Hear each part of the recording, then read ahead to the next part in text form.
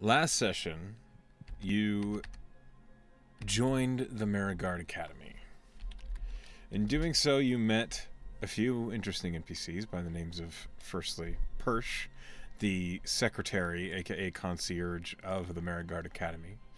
Then you met Maxwell, who helped you choose exactly what class you're going to be working to learn. Then you met Callie Toothspring, a halfling evocation wizard student. Shortly after that, you met Tabernac, the brass dragon and the wizard instructor. Then you met Halliwell Halitheth. Halliwell Halitheth. Colloquially goes by Hal, unless people actually listen to him, who is a high elf conjuration wizard student. Shortly after that, you decided to go on a small task to earn a little bit of coin, where you ventured out into the Allen Forest and you found Grizz, a kobold, who is sleeping in some brush. You offered him a ration, who then helped you find your way to the oak trees where you might find a Briarheart, the reason you were there. You found 4 Briarhearts, but you failed to collect them, as your attempts to sever them ended in their destruction, unfortunately. You were then rescued from your situation by Grizz, who, as the days had gotten darker, emerged from his bush and found you seated in the oak grove, frustrated at your failure to collect Briarheart. After asking him for some help, he attempted to remove a Briarheart and was successful. So you returned with that Briarheart. You earned 15 gold pieces from that, went back to the academy, had dinner, spoke more with Callie, and that is where we ended the session. We will skip ahead a little bit and say that you take a long rest in your room. Okay. In the dormitory. So go ahead. My solo room, because I'm just so smart and picked the right one. Yes, well done. Thank you. Very impressed. My first test passed. Once you've completed a long rest. I have? Do you think Lorna would wake up on time? Yes. Okay. You're confident about that, it seems. I am. Okay, so Lorna would wake up on time, so when Lorna is awake and perhaps getting ready to begin her day, there would be a knock at her door, and you would hear, "Lorna! I'm just checking to make sure you're awake in there." Oh, yes, I'll be right there. 1 second. She's going to give a cursory look at her room. Everything is where she put it, assumingly. Sure. Is there anything that is out of place? No.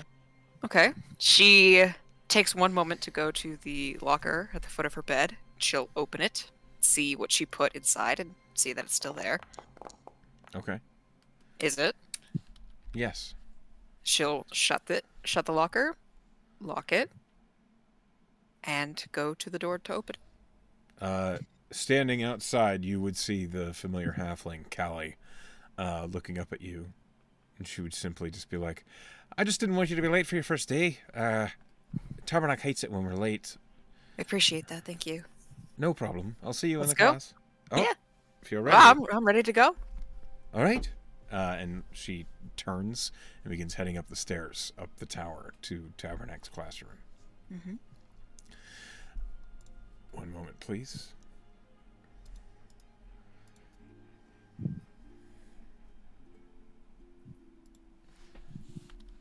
The wizarding classroom is exactly as you remember it, with high shelves full of tomes and scrolls and all sorts of small jars filled with various components. It is an attractive room and one that smells exactly as you hope it would for a wizard sanctuary. The sounds of Tabernac getting himself together can be heard, as you can hear him almost grumbling in quiet murmurs to himself, all the way down in his lair on the far side of the room. Cowley looks at you and says, "He likes it if we wait up here, so just find a seat. He'll be up in a moment." He's going to come up here. Yes. Is he You'll find out. Okay, I suppose that's more fun. Of course. How many seats are there? What's the layout look like? There's many. There are many tables amongst the various shelves. Each of the tables has what look like 6, almost like dining chairs, set to each one. And Callie sits down on the far left one and pulls out all of her books and tomes and scrolls. And they are cast all over the table. Immediately, in a matter of moments, she has spread herself out on one of the tables. I'll pick my own table, but nearby, and I'll place everything in her typical neurotic fashion where everything is at 90-degree angles and laid out Okay. with a care and excessiveness to it. Fantastic. And as you are getting ready... It's a key to her mind that this is an aspect of control that she requires. Sure. As you are getting ready, the door opens again, and Halliwell Halatheth enters the room, his own satchel. He's hustling to open it as he enters the room, and he says, "Oh, thank goodness, I'm not late. No, it's Lorna, if I remember. It's a pleasure." Good morning, Halliwell. He just kind of nods at Callie and then goes and sits down at the table, the third table, basically. So it goes from left to right, Callie, you, Hal. As Hal has set his own satchel down and begins to open it, you hear, coming from the lair down the stairs, you hear, "I'll be up in just a moment." Why don't you roll me a perception check? Oh, sure. I'm good at those. I know you are. I'm good at these as this character. In this case, a 19. The room is as you remember it. His voice sounded as though it was coming from a little bit farther down than you think possible. And that seems confusing to you. However, the confusion kind of remedies itself when you see there is a, well, maybe middle-aged man wearing very wide spectacles climbing the stairs.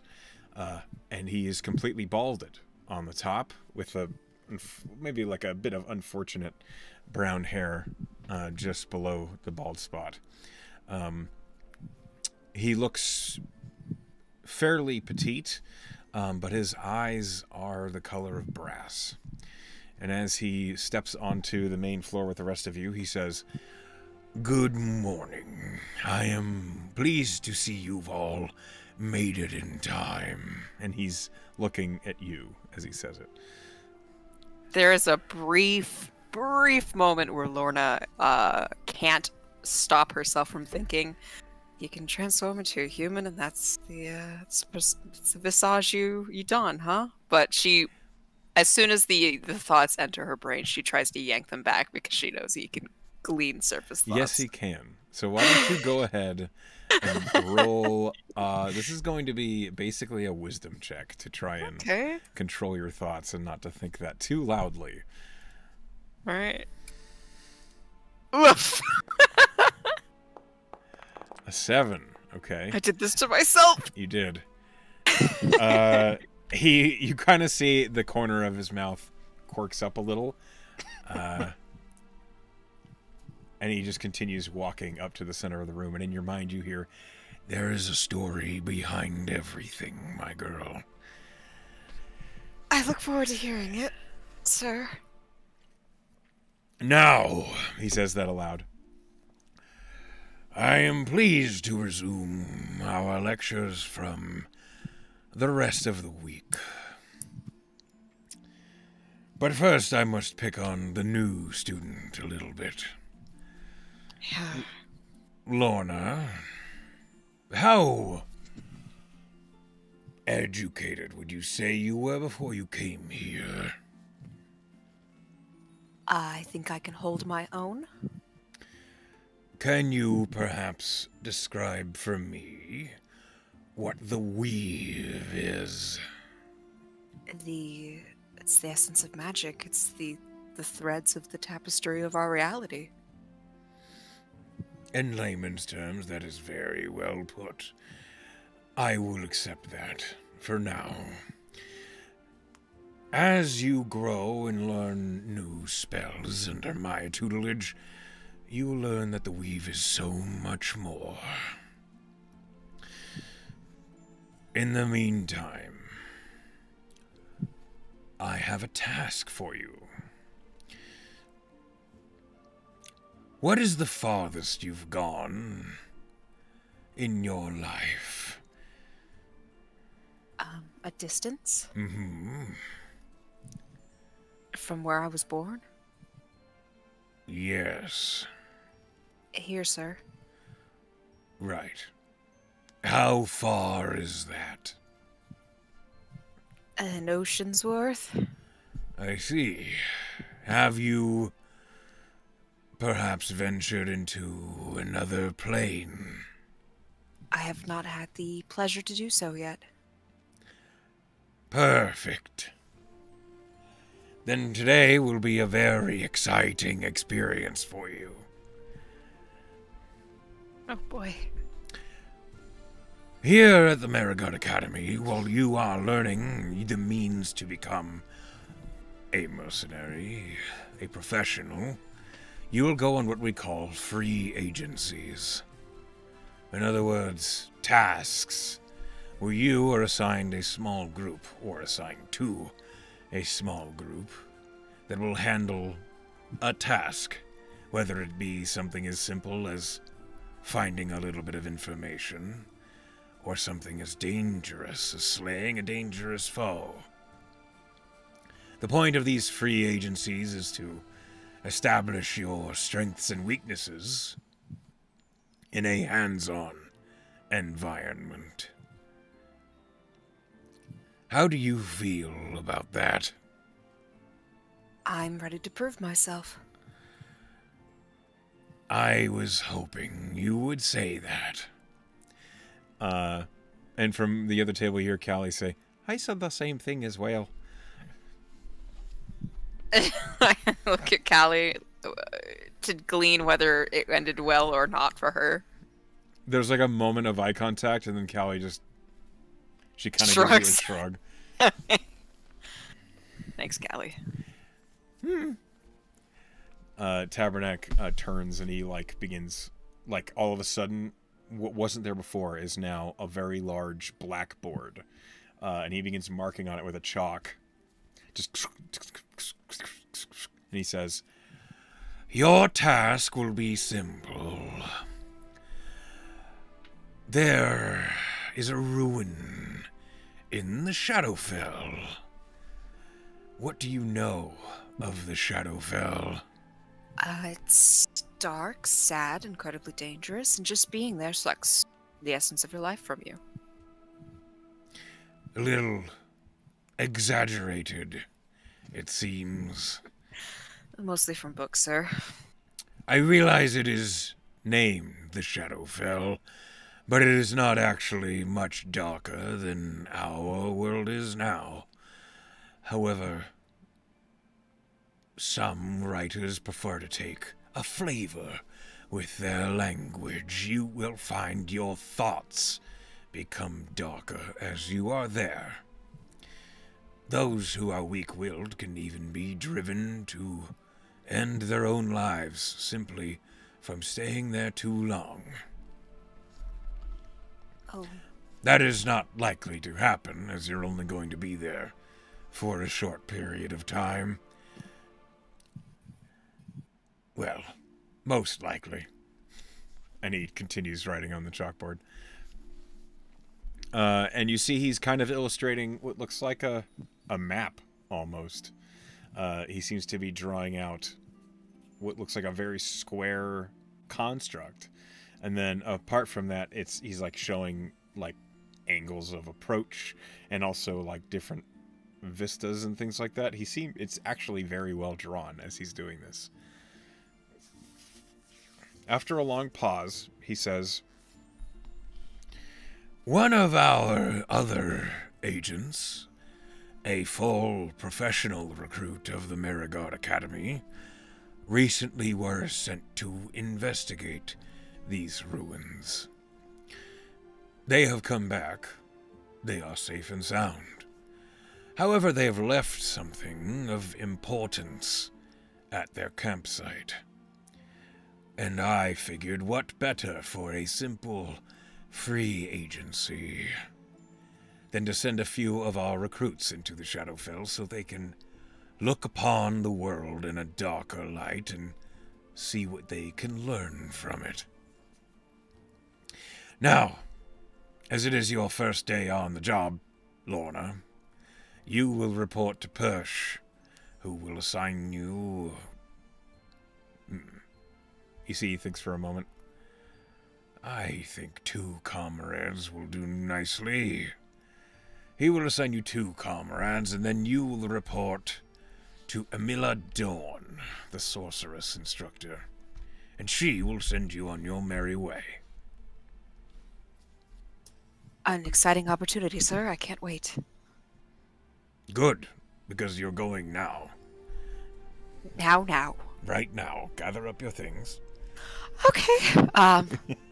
Lorna will stand and dismantle the careful order she has brought to this desk, stow her things, look at Callie and Halliwell like... Callie goes like a big thumbs up, and Hal just nods. Oh, just me. And Tabernacle says, oh yes, they've already performed their free agency this week, so... Oh, of course. You are dismissed, Lorna, and I look forward to hearing of your success. Thank you, sir. She will depart. Okay. And on that note, you head out into the tower, heading down toward the main lobby. Just a moment. What are some thoughts going through Lorna's head as you're leaving? Wow. I cannot wait to go to a new plane. That's kind of on my bucket list. I was thinking more like the Feywild or really anywhere that isn't the Shadowfell, but beggars can't be choosers, and it's pretty much the furthest away I could get from my past. I hope I don't die. Okay. Hold on. Are you trying to quell those at all? Quell her thoughts? Yeah, trying to hide it. She, after gaining the information that Tabernacle can glean surface thoughts, she, within a radius of probably 100 meters, she'd probably do her best to remember to withhold surface thoughts. Then give me another wisdom check. Okay. She wants to be a more private person, but it's hard when your professor can read your mind. It is hard when your professor can read your mind.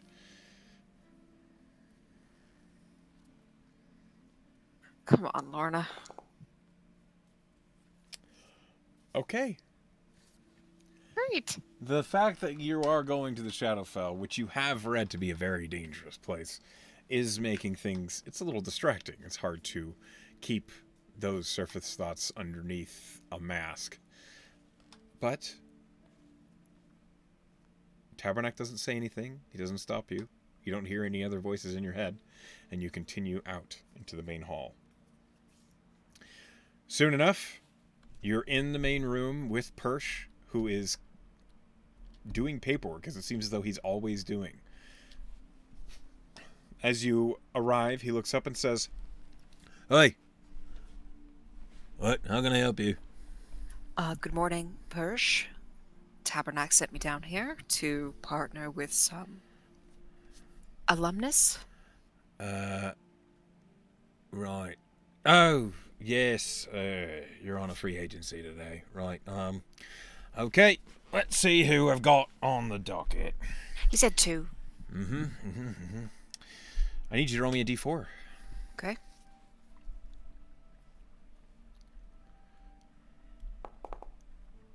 1. Okay, and roll me a d6.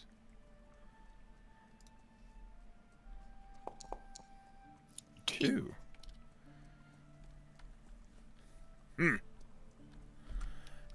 He picks up a fairly new-looking box. And he pulls out like a blue stone from it. Roll me an Arcana check. Okay. Or a history check. I'd allow either. They are both equally good. I'll do Arcana. Okay. Just rolling. Not great, but I think I have a 15. good modifier. Your history allows you to know what this is. You've read about these. You probably have seen one in, say, a noble's quarter. It is a sending box. Mm-hmm. He picks up a blue stone and he speaks into it, and you hear him say, Treat. Do I have it correct that Sagona is free today? And you hear, yeah. What, do you need her right now? Oh, if you could send her on down, we've got a free agency that she's just been signed up for. Right, give her 5 minutes. He says, Persh sets down the blue stone and makes a note. And then he continues looking through papers. I need you to roll me another d4, please. Okay.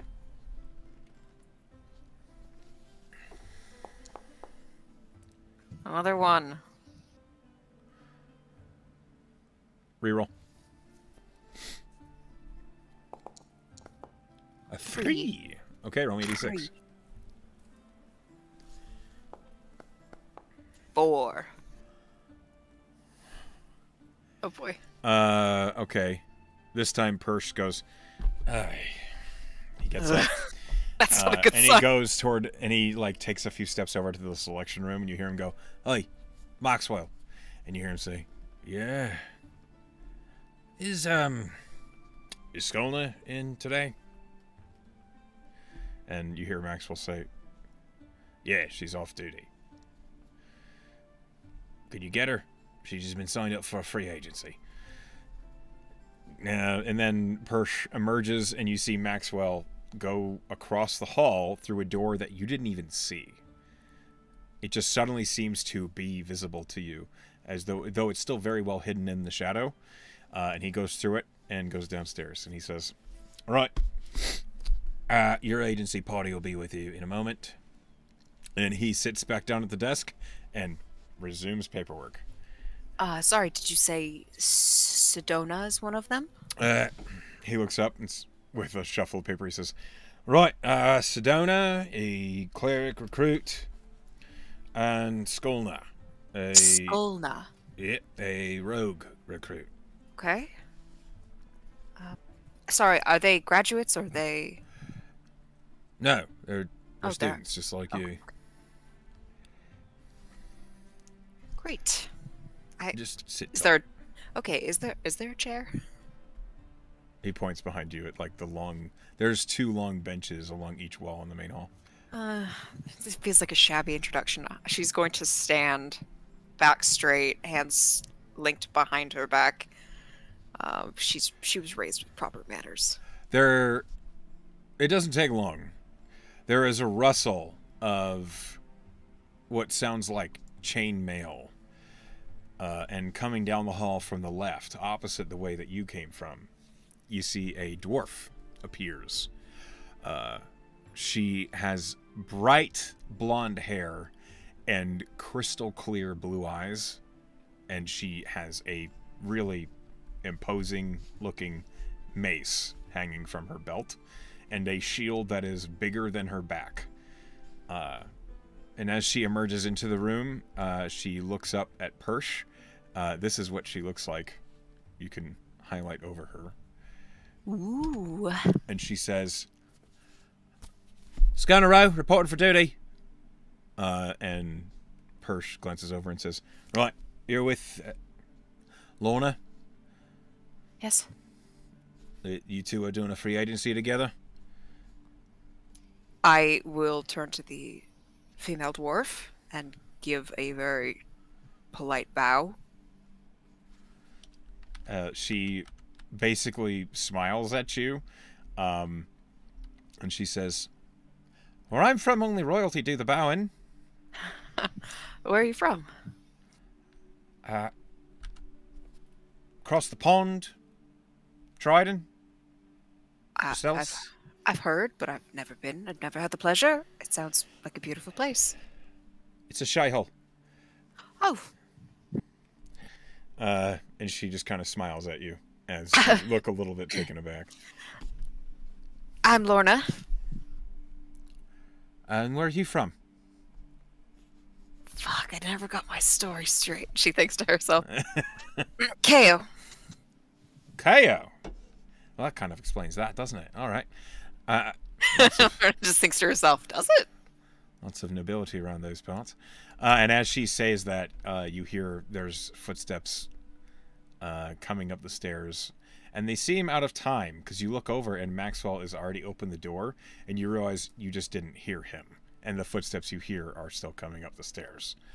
And who emerges is a very purple tiefling woman. Ooh. She's wearing dark leathers, and that's what she looks like. Oof. And as she emerges, I will highlight them for the video. There's Sigona, and there's Skolna. They both... I'm sorry. Maxwell just kind of nods at Persh and then goes back into the selections room. And Persh looks over at the tiefling and says, Skolna! Skolna my cakes? And Skolna just nods. And Persh says, you're on a free agency with Lorna and Sigona here. What's a S names? I didn't do that on purpose. And Skolna just seems to shrug and then approaches. And Sigona says, I've seen you around before. And Skolna just shrugs again. Talkative. She just looks at you. I didn't say that out loud. Oh, okay. Lorna has far better manners than I do. She would also replicate the polite half bow. Okay. When you do a half bow, she does like this awkward little... and then Sigona says, right, who are we supposed to report to? Do we know? Hey, Persh. Oh, yes, the sorcerer's instructor. Oh. Sorry, I forgot her name. Persh, without looking up, says, Amila Dawn. Down this Amila. hall to the right. Second door. Yes, we're going to the Shadowfell. Good luck. Thanks. I'll lead the way. And Okay. when I do so, I look back at the two other women and I say, have either of you been to the Shadowfell before? Skolin just shakes her head, and Sigona says, no. Is it dangerous? From what I've heard, yes, but the longer you spend there, the worse it gets, and hopefully we don't spend too much time there. Sounds like my dinner table.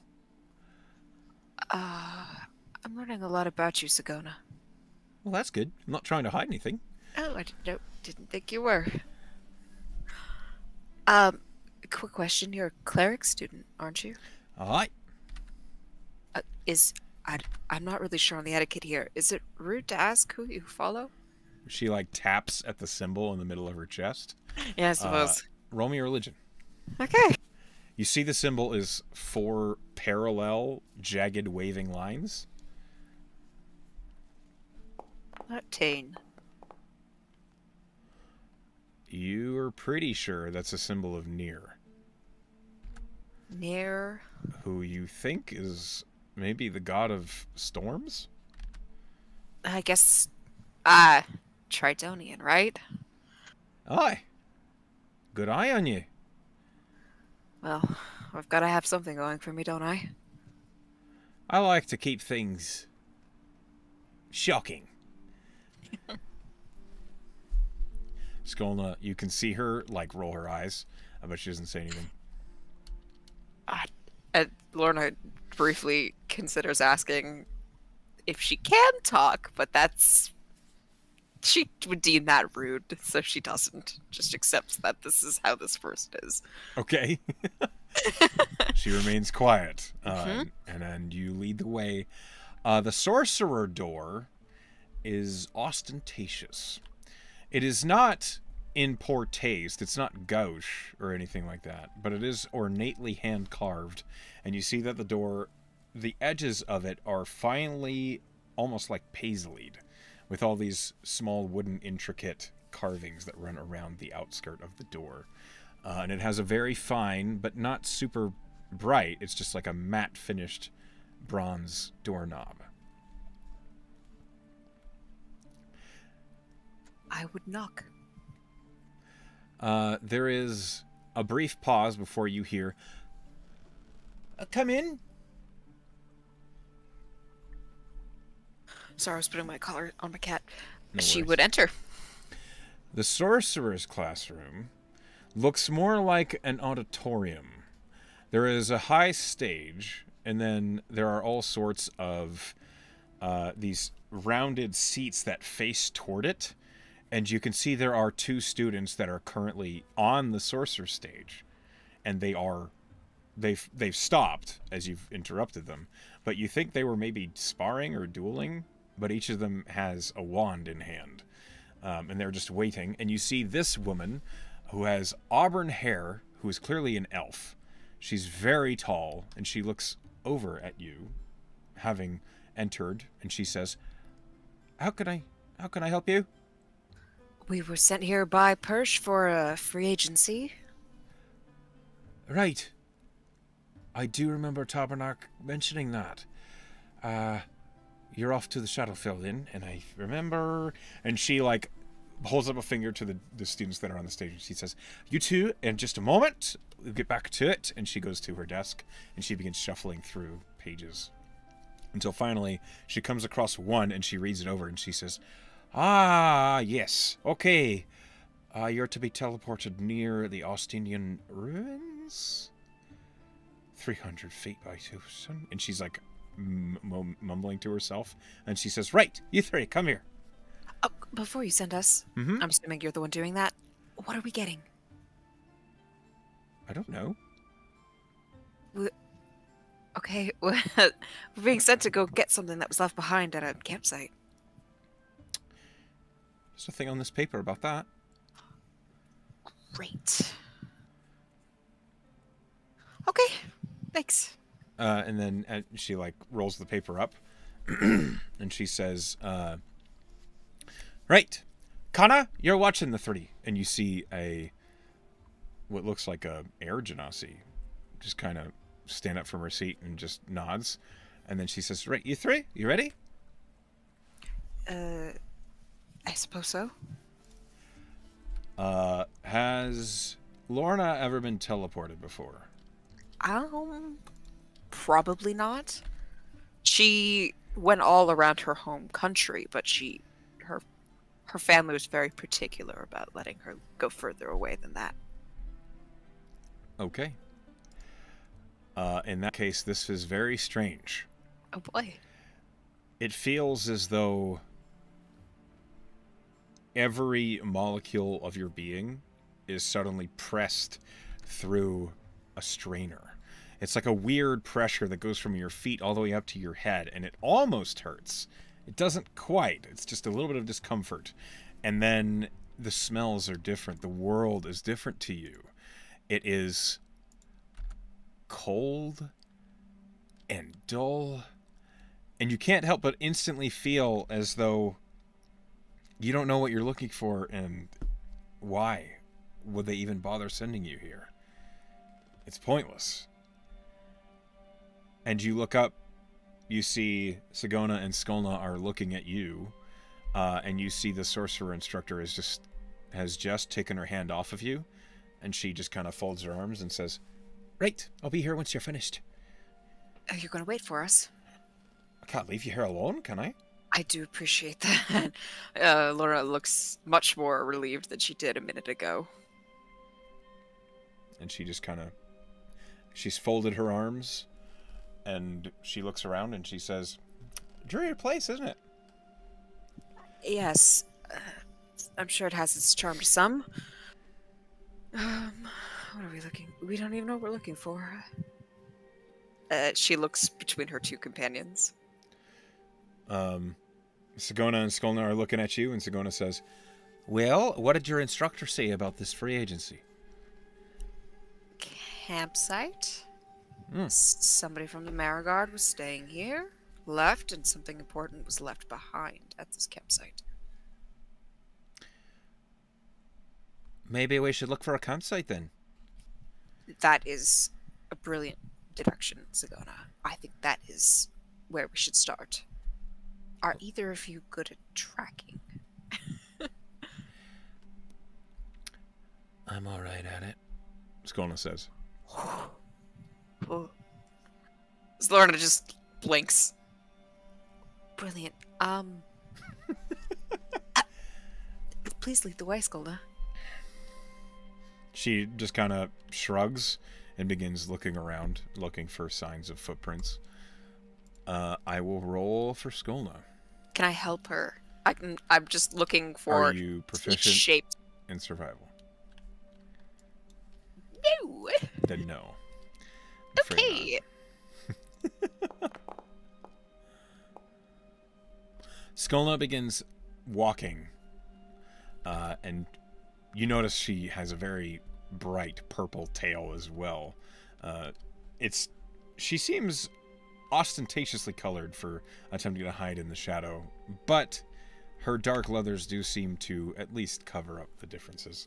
And as she is leading the way forward, you are walking through what looks like a shipwreck, but there's no water here. There's mist that constantly dashes out across the ground as if there was recently a snowfall, but there's no snow, and it's an odd environment to be stuck in. Skolna leads the way between the shipwreck until she reaches what looks like the low point of some foothills, and she says, "Footprints vanish here." As in, whoever was making them dematerialized? Or they could fly.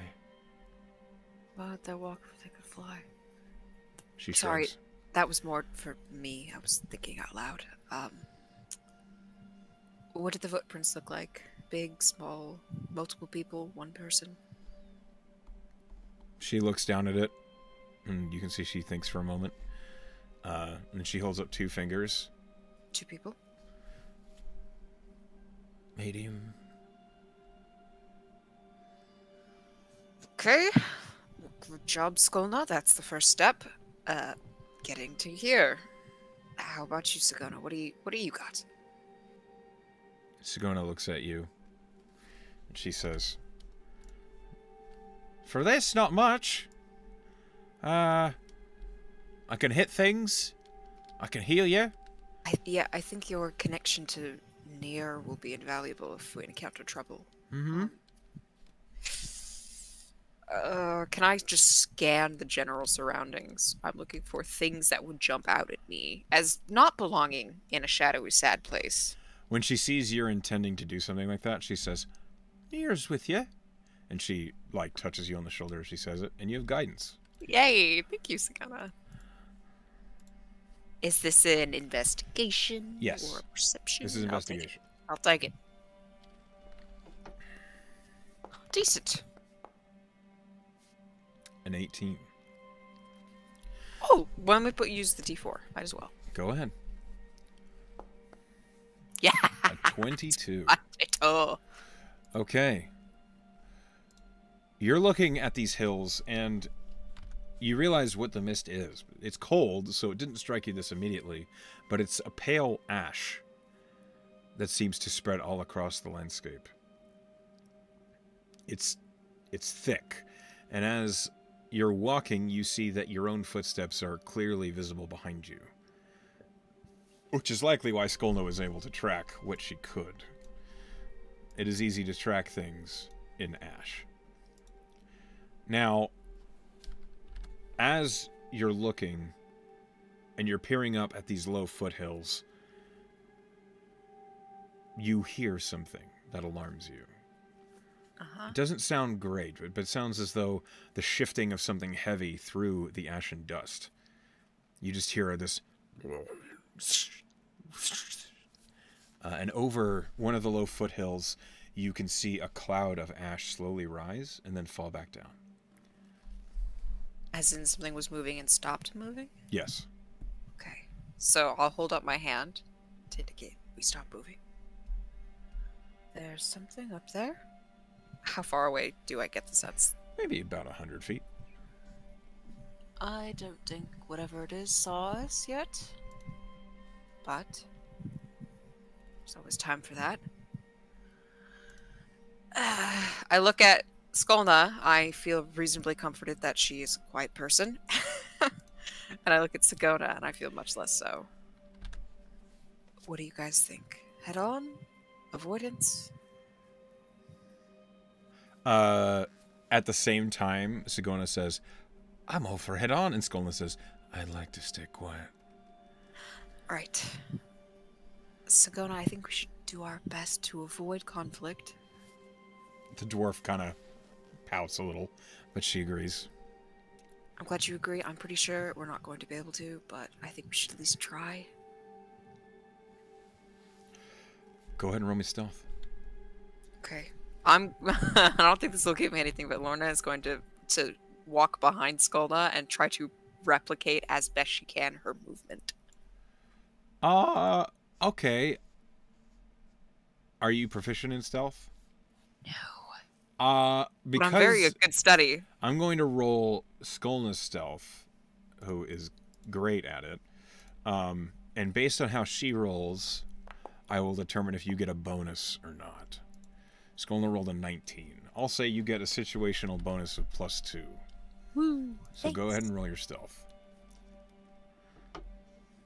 Now, Sagona does not actually have disadvantage on stealth, but she's not a stealthy person. No, neither am I. So you rolled an 11, and Sagona will roll her stealth. I may have misled you a little bit. She's wearing a breastplate, so she's not actually a disadvantage. But she rolled a 9. Okay. We rolled the same thing. Oh boy. But Okay. I have my +2 because I was trying to mimic Yes. Skolna. So you crouched. You watch as Skolna actually. She seems to duck down, and she reaches underneath the ash and dust on the ground, and she seems to gather some of it up and around her arms and legs as she crouches down. And the effect is she seems to mold into the landscape around you. Do you do that too? Oh yes, Lorna would just shamelessly defer to the master at work and repeat the movement as precisely as possible.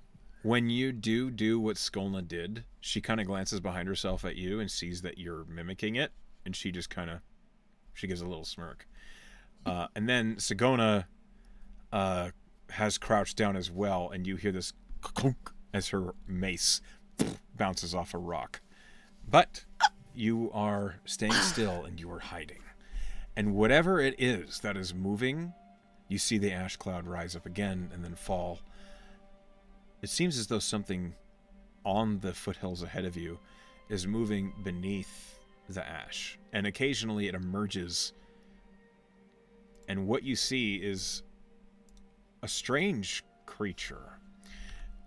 It moves as though it doesn't have like a skeleton. But it is a humanoid shape. So it seems as though every time it emerges, you see 4 limbs. You see arms and legs and a face looking about. But there are no eyes in those sockets. The limbs are not moving naturally. And every time it emerges, it looks more as though it's coming up for air than it is to search. Roll me an Arcana. Okay. Ha ha ha ha ha.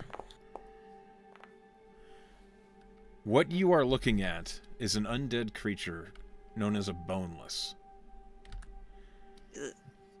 It has been animated perhaps centuries ago by necromantic magic, and then the controlling force is gone, and now the boneless just wanders mindlessly searching for life to end. It is a common creature here in the Shadowfell. Sometimes they're in gathers and packs, sometimes they're by themselves. They have no intelligence to them. They act entirely on the instincts set in by the necromantic magic. With a 25, it seems as though you found a chapter about the boneless. So you know what they do and what they are. I bet, I think Lorna would have a peculiar inclination towards necromantic things even before she learned Yeah. her family's history. I think that she was naturally drawn to it, which deeply disturbs her now, but she retained that information. You also know, with a 25, bonelesses are not remarkably perceptive, but they are resistant to bludgeoning and poison damage. Lorna would, in a very low whisper, recite, pretty much like she was reading off the paragraph once more from the book that she initially read it from. With your high passive perception, you watch as Skolna was thumbing a vial that she kind of frowns and tucks away. Don't And waste then it. Sagona next to you says, "Right, so what's our plan? Are we just letting it go by, or are we gonna kill it?" Well, it's kind of like how there are a lot of rats on the Primaterial Plane. This is like the Shadowfell's rat, so you kill one, a million more. Right, but if we're Okay, trying to it's- search this area, it might make things difficult. It's true. Let's see if that's the only one. If it's the only one, I think we can take it. Can I just perceive, because I did read that they can coalesce, but they don't have a habit to do so. That just happens sometimes. Roll perception.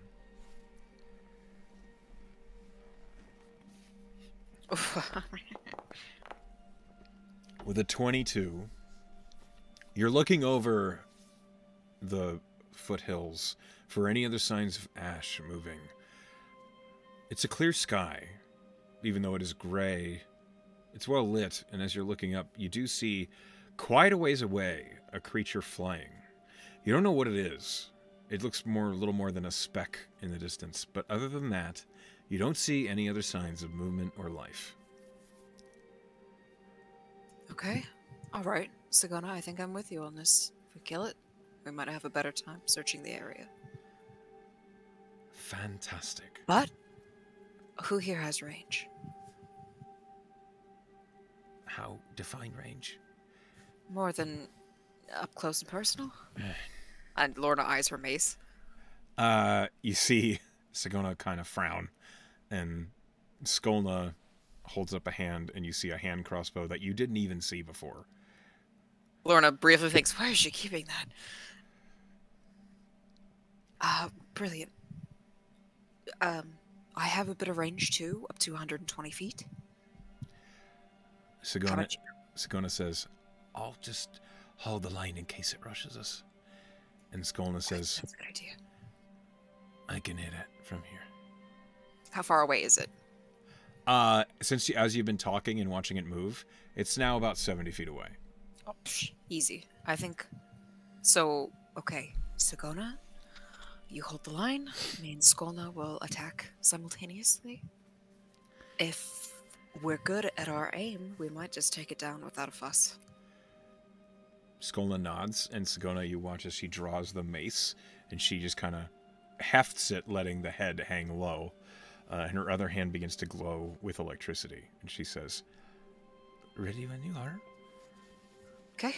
Lorna will look at Skolna, and she will lift her own hand, and in, like, the area around her own hand, like a sickly green mist manifests like a glove, and then it Okay. gets bigger and clawed, and she's gonna cast Chill Touch and just eject it. 120 feet is its Okay. range, so 70 feet is fine. Okay, so we're going to roll initiative here. But first, let me place you guys kind of in a rough approximation of how you are. So Sagona, Skolna. Sagona's in front. And then, where are you at? The bottom. Lorna. And then this boneless. He's up here. Ew. Yeah, they're gross. Go ahead and roll initiative for me. Okay.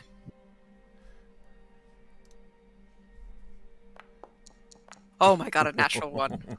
No. Even though I was ready for it, this is her first, like, real fight, to be fair. It is. And that you do have a surprise round. So, on the surprise They rolled round, you are terrible. going to make your spell attack, and Skolna is going to make her crossbow attack. which is going to be at disadvantage because it is at her maximum range. But it could be worse. All right.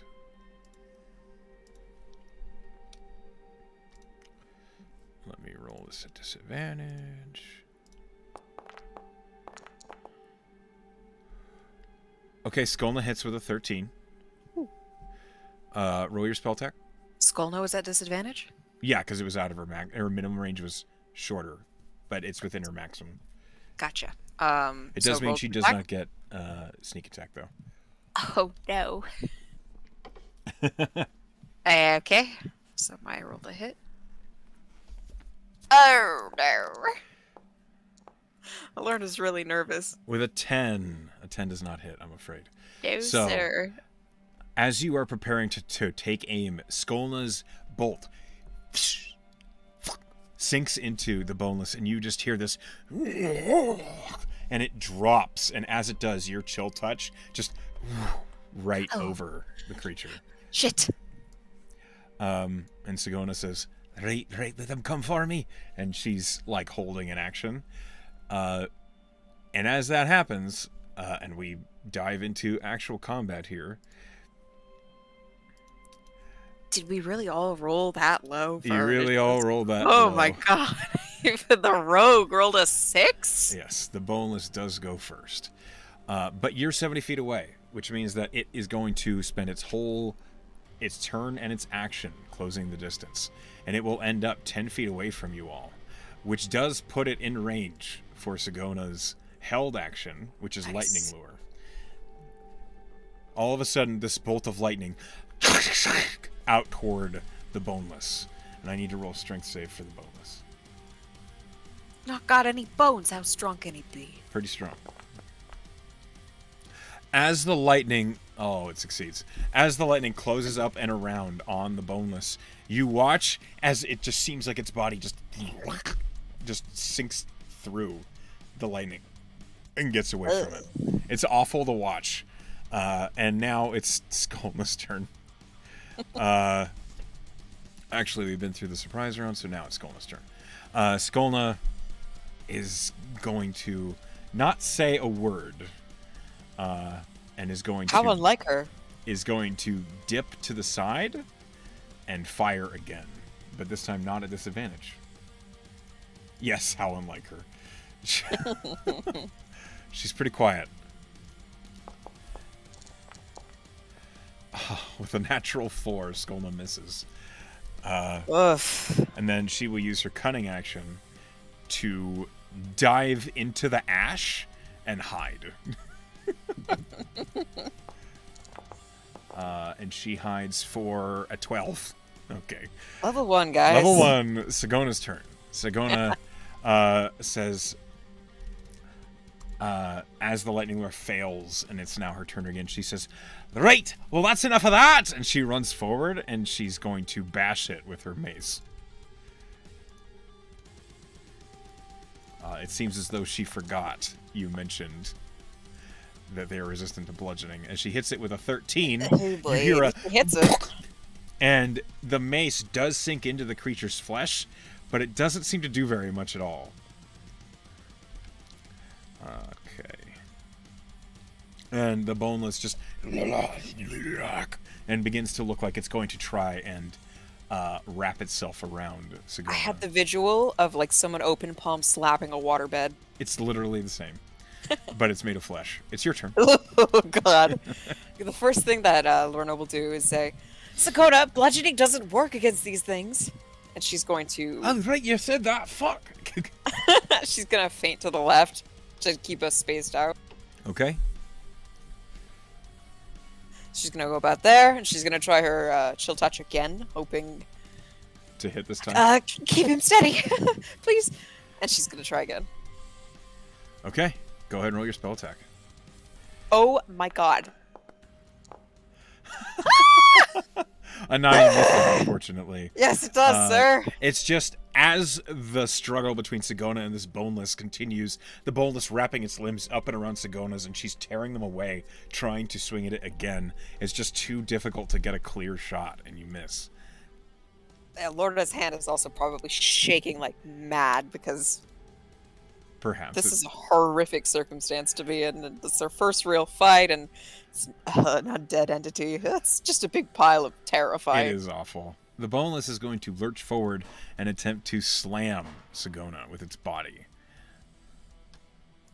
I said to attack. Why won't it do it? You don't have to if you don't want to. I have to. Okay, there we go. It rolled a natural 1. So it actually, its weight being manipulated by Sagona, who's very strong, it lurches to the side, and you watch as the bonus just falls completely flat on the ground. It will use half its movement to get back up, and it will try again. It gets 2 attacks. A 17 will hit Sagona. Can I use something I've never used before? Sure. Silvery barbs. Okay, so you give me disadvantage. I have to roll again. I do. That is a natural 1. 2 in a row? So again, it's lurched up onto its feet and tries to hurl itself up at it, and there's a moment where you almost have this vision of it wrapping itself up and around Sagona, locking her up, and you deny that reality, and instead Sagona just reacts with a and knocks it aside, and the boneless falls on the ground the other way and is prone again. And I'm going to give the advantage to Skull now. Okay. Because snack attack. Yeah. Right? Snack attack. I'm going to see if Skolna, if her stealth of 12 beat this creature's perception. Hold on. It did not. So you did give her advantage, though. So she emerges from the ash, the white powder just flaking out of her purple hair, and she just fires the crossbow. Now, the boneless is prone, so this is a straight roll, but it does get sneak attack because Sagona is within melee. Let's see if she hits.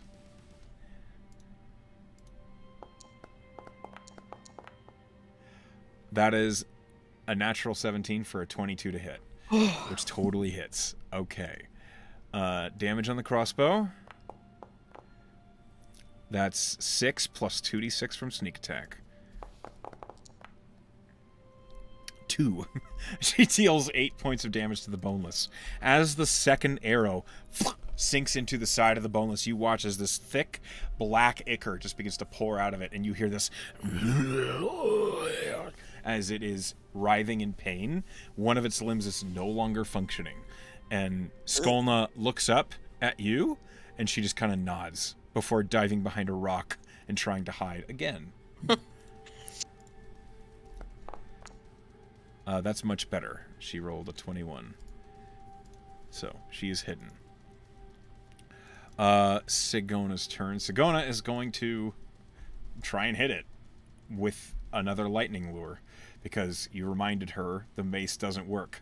So I roll a strength save for the boneless.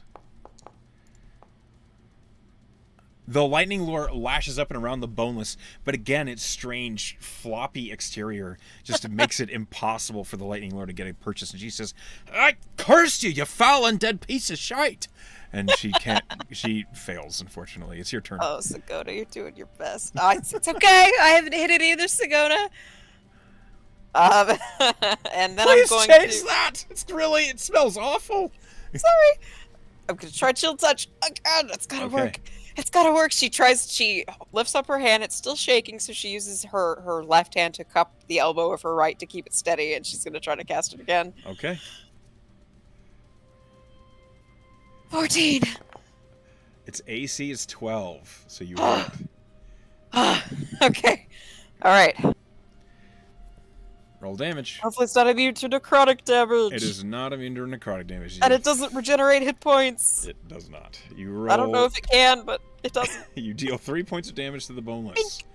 It is looking awful as huge swaths of skin on the boneless just necrofy and fall away. It is disgusting to see. Anything else on your turn? She's just gonna say, "You got this, Sagona. You're gonna kill it. I just know it." It's now the Boneless's turn. It's going to attempt. It is going to attempt to attack one more time. It's going to try and slam Sagona. If it lands one of these, it can do stuff, but it can't seem to land them. I don't want it to land anything. I know. That's a natural 4. Nope, that's not going to hit.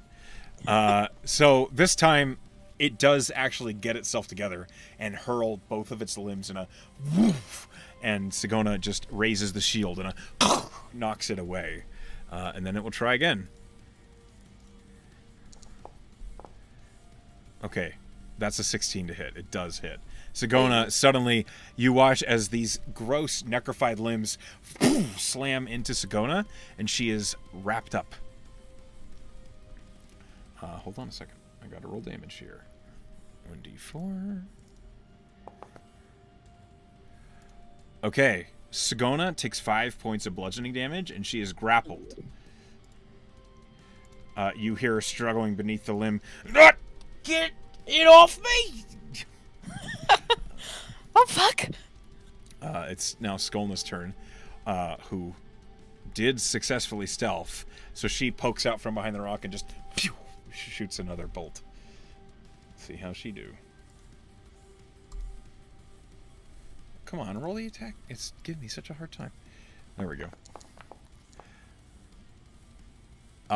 That misses, unfortunately. Oh, with guys. an 11. Level 1! And then you just hear her say, shit, and duck back behind another rock. She like runs over here and will stealth. Okay. You see her tail just sticking out from behind the rock. It ain't easy being purple. It isn't. It's now Sagona's turn, who, in the struggle, she's going to just clap her hands together, dropping the mace on the ground in a thunderclap. The Storm Cleric doing everything she can to get this fucking undead thing off of her. Let me roll that save.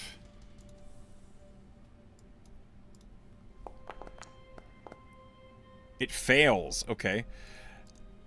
It is deafened, and it takes... Oh my god. Okay, it is looking real bad. It's now your turn, Lorna. What do you do?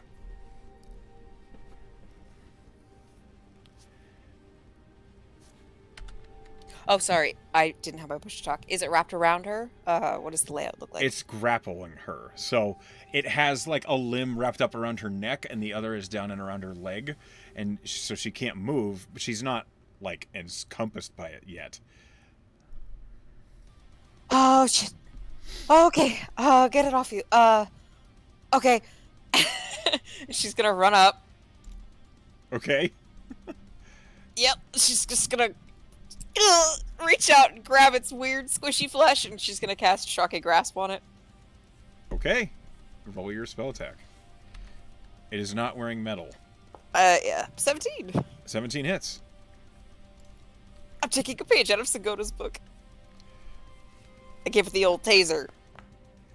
Okay. It had 2 hit points left. You destroy the boneless. How do you do it? Oh, shit. She just grabs it, and she sinks her fingers into its weird, squishy exterior. She's just closed eyes, screwed up face, looking away, and the lightning jolts through her fingertips, and it, like, does this weird... It goes throughout the whole creature's body, and it just, like, quivers and shakes until it can't hold its form together anymore, and it just ostensibly explodes. It is messy and gross as dry, cracked flesh just in all directions. And the boneless is destroyed. And Sagona reaches up and like pulls off a piece of rotten flesh that was on her neck, and she just thank you. Lorna's like just still looking away. There's like bits of it on her cheek. She's just like, oh god, oh god, She's trying to come down from just the sheer horror of what just happened. Peering up from behind the rock, Skolna just looks up and sees that it's dead, and then she puts the crossbow away somewhere and is approaching. And Sigona says, "Right, next time we'll see maybe if Skulna's way's better. I never thought lightning would have a hard time grabbing a thing." Well, to be fair, it killed it. It did. And I took inspiration from you, so it was kind of like you killed it. And you watch as Sigona grips her medallion, and she just concentrates on where there's this huge bruise and mottled flesh on her neck, and she heals it up with cure wounds. Okay, most of us came out of that pretty much unscathed, which I consider a success. Me too. Ow. Before I forget, Lorna's gonna scan the skyline again for that speck she saw, just trying to keep tabs, see if it's still there, see if it's getting closer. Roll perception. You don't see it. Okay, still quiet, I think. We should do that. In case there's more, and I don't really want to do that again. Let's look for a campsite, shall we? Right. And you see she regathers up her mace and slings her shield back up on her back. And Skulna just goes and pulls the arrows out of the corpse flesh. Yes. Lovely place. Glad I came to visit. Skulna looks at you and she, What? I was being sarcastic. This place is horrible. She just nods.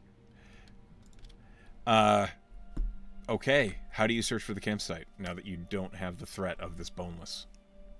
Do I remember how long, like, if Tabernacle mentioned how long ago the person was here, the Marigard student?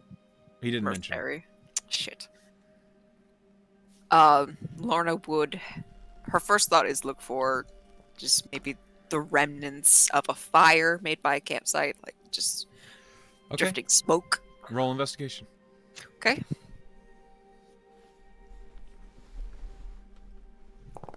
Oh!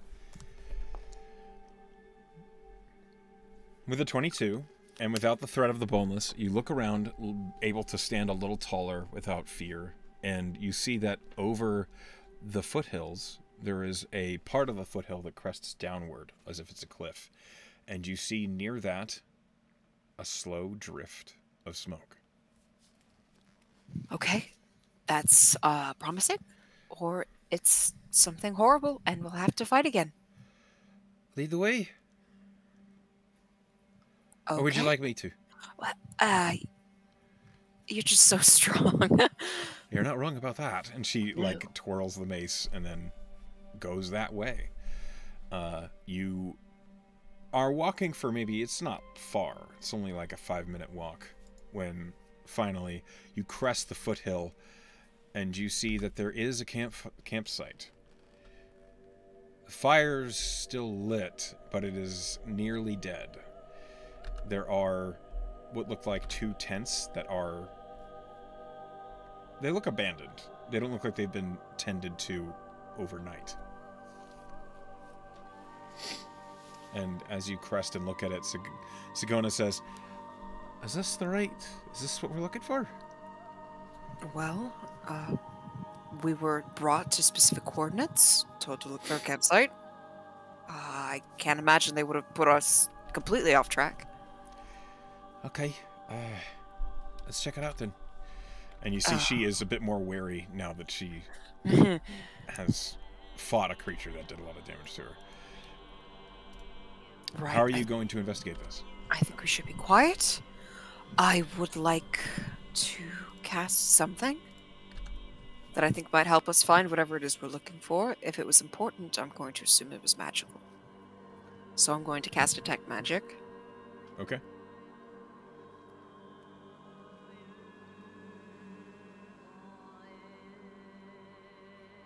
There it is. You cast Detect Magic. Using a spell slot, you suddenly can see magical effects around you within 30 feet. You are not within 30 feet of the campsite yet, but as you approach it, You see that there is a hint of magic that is standing out to you. The fire that is still burning is an illusion. Wait. I'm a little worried this might be a trap. And you hear Sagona say, well, the best way to beat a trap is to set it off, isn't it? Isn't disarming the trap? You hear The best- Skolna from behind you say, yes. Right, why would you trigger the trap? It would just hurt you. And Sagona says, that's the dwarven way to do it. Fine, do it your way. Okay, well, I'm embracing of all cultures here, but I would like to come out of this alive. Skolna, puts her hand on her shoulder and says, let me look. You sure about that? Mm-hmm. Okay. You watch as Skolna, begins to quietly approach. She pulls a dagger from her belt, and she begins to just stab it into the ash all around this campsite as she's walking near it. I'm going to roll an investigation for her to detect a trap. Afterwards, a good 3 minutes of her and just searching around this campsite, she looks up at you and she just shakes her head. No trap, huh? Okay. Sagona, let's go. All right. And she puts the mace on her shoulder and follows you. Lorna will approach carefully. She's still looking for anything that pings on her radar. In the illusion of the fire, you look at it. It doesn't seem quite right to you. Roll me a perception. Okay.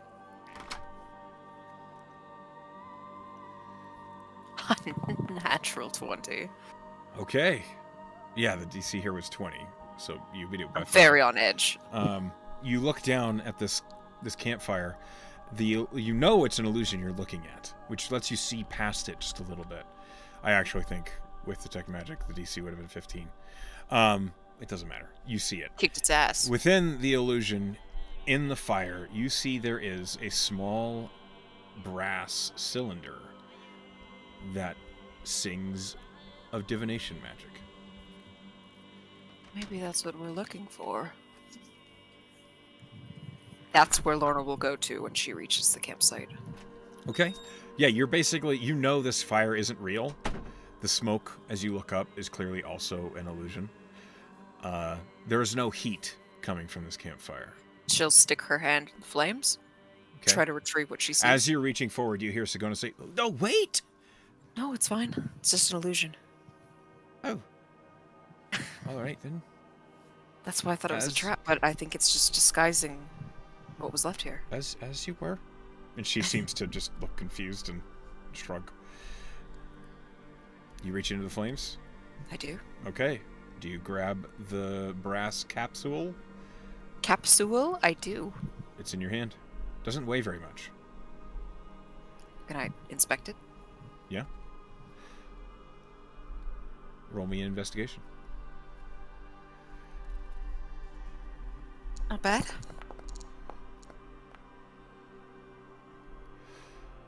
You see that this capsule, it is covered in fine, ornate, arcane runes around one end of it. The cylinder clearly has a division in the middle that you think you could twist apart. But it feels like it's tightly screwed together. Like it would take some effort to take it apart if you wanted to. It rings of divination magic. I toy with the ends for a second, realize that I'm probably not the best person to open this, like a pickle jar, so I hand it to Sagona and I say, could you twist this off, please? Yeah. And she grabs it, and I'm going to roll a strength check for her.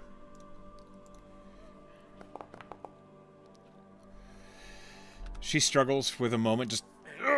And then finally, you hear the brass squeak, and it just... And she unscrews it, and then... Boom, she's got two ends of a brass cylinder. She looks down in it.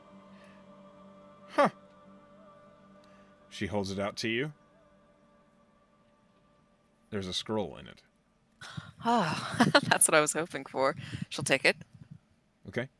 Give it a look over. Roll me Arcana. Okay. Poop. The runes on this scroll are intricate. They're written in Draconic, I speak Draconic. which, even though you might speak Draconic, they are. Ew. It's like reading archaic Draconic, old language. You don't understand what the scroll is. Except that it might be divination. Yeah, you get that. It's probably divination. Okay, if I had to wager, I'd bet this is what we were supposed to retrieve. But I don't think we should leave until we've combed the whole camp. Skolna shrugs, and Sigona says, "All right, I'll start over here then." Is there one tent? Is there There are two tents. Two tents because two footprints. Oh. But footprints probably stopped because they teleported out of here. Lorna says as she's thinking out loud. She'll go into one of the tents and investigate it. Roll investigation. I'm gonna roll one for Sigona and one for Skolna. Oh my god, these terrible rolls. Within the tent, you see that it has been packed up. There is an indentation. So the tent has like a canvas on the bottom, and beneath it, is the ash. And you see there's an indentation where the bedroll was clearly pressed down into it. And as you're looking at it, you think to yourself, "This seems like a waste of time. Why did we even bother coming here?" And I need you to make a wisdom saving throw. Oh. Wisdom saving throw. Okay. With a 14, you shake it off. This weird, fatiguing depression that was trying to swallow your thoughts. You push it away, and you do not succumb to the Shadowfell's darkness. Oh, yay. Is my detect magic picking up anything else around the camp, or was it just this item? It was And the just fire. It was just the fire and the cylinder. Okay. I'll poke my head out at the tent and say, Sigona, did you find anything? Skolna pokes out of the other tent, and you see she's holding up a sheaf of what looks like ration jerky, and you see that she's chewing. Great. And Sigona just kind of appears out of like this other side of the camp, and she says, "Nothing." Well, I'm comfortable. I think we found what we're looking for. Right, so now we go back and get pressed through magic again. It felt real awful. I'm sure we'll get used to it. It's better than walking back or finding some other way home. I guess. Are you feeling alright, Sigona? Just... This all feels real pointless, Like, all we had to do is find a a cylinder, and we ended up putting our lives on the line for a gross flesh monster. It just feels, I don't know, stupid. I'll put my hand on her shoulder and say, we did what we came here for. It's a terrible place. I know that. You did a great job. You've held your own against it. It would have killed me. Yeah, maybe it would have, huh? You're pretty scrawny. It's true. I've never been able to put on weight. We need to get you a sandwich. I'm, easily transportable is what I say. I guess. You could pick me up with one hand, couldn't you? This doesn't seem the place to try, but... Why not? I know When I we could. feel better. Do it. Without much warning, she seems to put a hand under your hip, like a shoulder lift, and tries to pick you up. How much does Lorna weigh? I'd probably say 110 pounds max. She's tall, but she's slim. Without much effort, this stout dwarf cleric just whoop, and you are lifted What? up. See, I told you. Hey, sure, there's not much to you, is there? What do you think that flesh monster would have done to me? Nothing good. And she sets you down. Thank Nier, we were a bit together. Sagona, I'm glad you're with me right now. She kind of looks up at you and just winks. Thank Parsh. It's a good pairing. And you too, Skolna. Skolna's like standing nearby, just... and she offers you a piece of jerky. I'll take it. I'll consider that her way of saying, me too, I think the same thing. Lorna's just telling herself that. Ah, yes, this is what having friends is, and she'll eat her jerky. It's a little stale, but it tastes fine. There's a bit of ash in the little crannies, but you can brush it out easily enough. It kind of comes with the territory. It's like having a cat. You're gonna have cat hair on everything. After a moment of eating jerky, Sagona says, "Can we get out of here?" Yes, I think we should make haste. I don't really feel like tangling with another one of those skin monsters again. No. And she, like, begins to lead the way out. Mm-hmm. Follow right after her. As you make your way back down the hillside, you see that where Amila was, there. Oh, you don't see her, but you do see there is a clear pair of footprints that have not moved. She's just invisible. Yeah. It doesn't take much to notice because you knew where to look. And from the clear air, you hear, "Right, so you done then?" I think so. I think we got what we came here for. Perfect, let's get out of this dismal fucking place. And she says, "You ready?" Yes. There's a brief pause where there's like a hesitation, and then you feel as Sagona puts a hand on your shoulder, and you're like, "Right, forgot about that." And then Skolna puts her hand on Sagona, and then a moment passes, and then you find yourself back in the sorcerer's classroom. It is welcome, and you realize just how cold you were, and you didn't even feel it.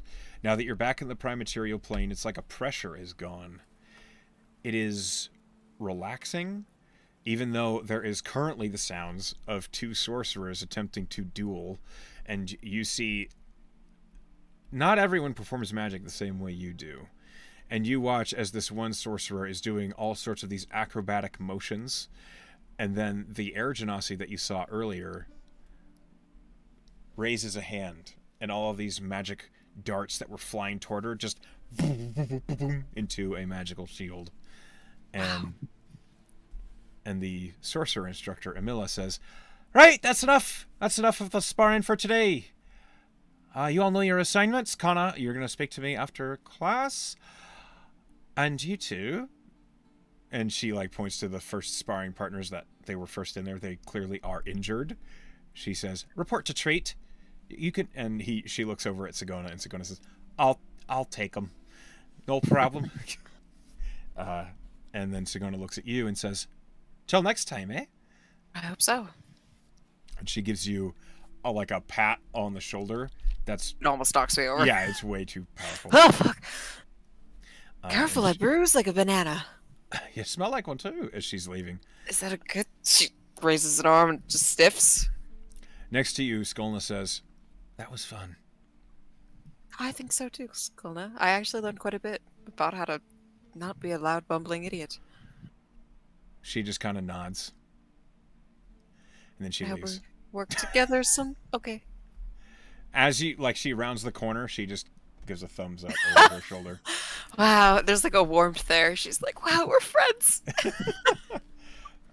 You have completed your first free agency. You have a brass cylinder with a scroll you cannot read in it. What do you do? I would go to Tabernacle. Okay. You My return. spoils of conquest. You return to Tabernacle's classroom. As you do, you see Callie and Hallowell. You can't even say I it. can't even. They are both working at their tables, and Callie looks up as you enter, and she says, "Hey, welcome back! Hi. How did it go?" She's got dust. She has dark hair, so the dust is like, it looks Oh, like yeah. she's prematurely graying, and there's just little bits of flesh monster. Oh, that looks disgusting. That was horrible, yes. I would never want to go again if I have the choice. Still, it's glad to see you're back. Well done. And she, like, gestures toward the balcony and says, I think Tabernacle's waiting for you? Is it unusual? No. Maybe a little. Yes. Okay. Yes. I think... You know he can read your mind, right?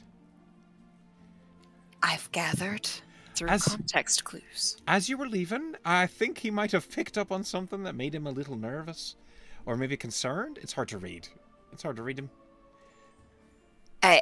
You don't think it was the fact that he was just sending me to the plane of sadness? He was like, oh, she might feel sad going there. Right, that's it. I'm sure that's it. Sure, that's it. Anyway, go report to him. You have to return your trophy, as it were. I'm She gonna points just at wiggle the brass tube. Yeah, she points at it. Sure, I'll go find him. Tabernacle is back in dragon form as he's back on his massive stage with all sorts of books and scrolls out in front of him. And he looks up at you as you enter the lair and he says, welcome back. I had faith you would do well. You are no worse for the wear. Well, I knew I had to prove myself, and it's a pretty big motivator.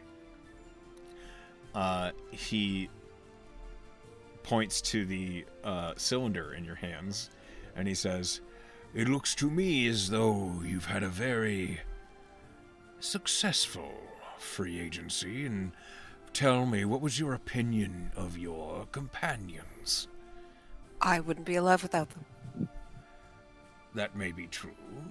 I imagine they would not be alive without you either. I suppose teamwork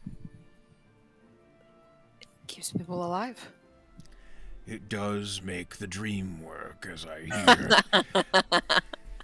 Where have I heard that before? Weird. Well, he holds out a massive clawed hand. What is this, Tabernacle? She hands it over. He pulls it open, and he says, well, let's just say it's a hint of knowledge. And he pulls out the scroll, and he sets it on the stage, and he says, it is the first spell that you will be inscribing in your new spell book. It is the Identify spell. Oh, I've read about that. It is extremely useful. And he pushes the scroll towards you. And as he does that, it seems as though they're floating, but you, as an arcane scholar, know there are unseen servants carrying over parchment and quill and ink. And he says, for the rest of today, you will spend your time inscribing the Identify spell for yourself to use. It is going to be one of the most useful spells you have while in my tutelage. Thank you, Tabernacle. You are welcome. Is there a reason it was hidden in illusory fire? I am pleased you saw through that. Had you not used Detect Magic, you might not have seen it so easily, in which you might have spent more time in the plane of shadow. And so I see you about in good spirits. You handled it very well. Could you see everything that was going on? Yes. How? think- Just curious. He kind of lifts a claw, and from within your cloak, you suddenly feel something round emerge, and then it reveals itself, and you see what looks like a floating eye. And it is an arcane eye that he sent with you. I appreciate you looking out for me, but that feels kind of like an invasion of privacy. You were not to know it was there. Sure didn't. So long as you are my student and you are performing free agencies for me, Lorna. I need to see how you solve your problems. I understand. Just history's made me a little nervous about being observed so closely. I understand. However, I need you to trust me. You are safe here. You are safe under my orders. You have paid the gold, and you shall receive the training. And I could not come with you myself. I needed you to behave as though you were unwatched. And so you did. Do Okay. you understand? I understand. I will not use arcane eyes every time you are on a mission. But I will not tell you when I do. It's kind of a... Sure, like a secret shopper. Additionally, should you decide to investigate if you have an eye watching you, I am afraid your little detect magic spell is not enough to beat a dragon. I wouldn't have presumed as such, sir. Tabernac gives you a look like a draconic eyebrow raise. No, I'm serious. Very well. Well, you have work to do, don't you? Yes, sir. I'll get right to it. So, for the rest of this day, you spend, if you follow the orders, inscribing Identify into your spellbook, and so you can add the Identify spell to your spell list. If you already have Identify selected, I do not. okay, never mind. Woohoo! Good spell. Don't even have to prepare it. It's true. You just now know it. Did I level up? No. Oh. You're still level 1. Okay. You're gonna be level 1 for a little bit. Okay. You'll be okay. You're gonna get a lot of spells to make up for it. I'm okay with that. I figured as much. It's a good trade-off. And on that note, we come close. We basically hit the 1 hour and 40-minute mark, which is Ween's, as this is a good note, unless there's something you'd like to do. Not particularly. She would go back to her room, make sure her book is still there, It is. and that's all she wants. It seems as though your room is protected from invaders at this point. Because the room is exactly as you left it, to the point that the dust looks exactly the same. That makes her feel a lot better. She might even sleep soundly. Here's hoping. Here's hoping. But on that note, that is where we are going to stop tonight's session. Woohoo! Well done. You've impressed Tabernac with how you solved that problem. I solved your squishy boneless man puzzle. You did. Very well done. No, Detect Magic made finding that cylinder much easier. Than... I actually didn't silvery barbs a second hit on Sigona because I only had one spell slot left and I wanted to use Detect Magic to find what I was looking for. Well done. That was good foresight. I guess I could have ritually cast it. You could have. Then you would have spent more time. Exactly. I didn't want to spend as much time as possible in the fucking Shadowfell. Well done, and we will continue in your adventure next week. Thank you for playing.